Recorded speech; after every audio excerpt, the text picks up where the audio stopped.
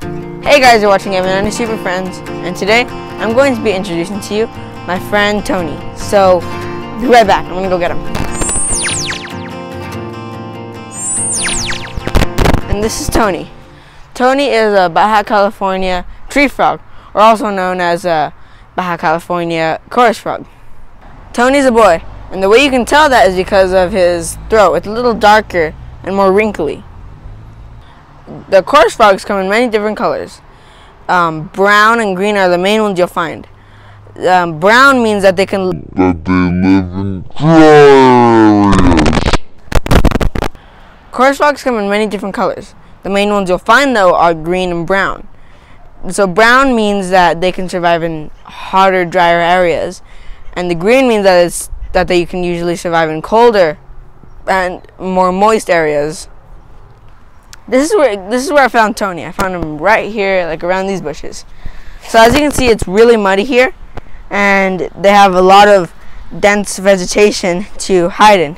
Like these leaves, they hide in between the leaves, under here, because it's all moist under there. And look, there's like some mud over there. There's like a little puddle. But they hide in the vegetation, and they live there for a while. What makes Tony so special is the ability that God gave him and a few other species of frogs, which is the ability to have the distinct sound of that you usually hear on TV. Oh, that's one of the reasons why he's known as the California chorus frog, because in the nighttime, these frogs like to sing. Just like Tony is different from other frog species, God has also given us something to make us different from other people. Matthew 7:20 says, "Therefore, by their fruits you will know them." What that verse means is that God wants us to be different from other people by the way we act, the way we look, and the way we sometimes sound.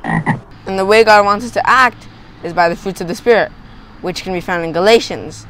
And the fruits of the Spirit are love, joy, peace, patience, kindness, goodness, faithfulness, gentleness, and self-control. And remember, kids, when you go out, don't forget to display God's special sound to the rest of the world. Okay, well, I guess that's it for today.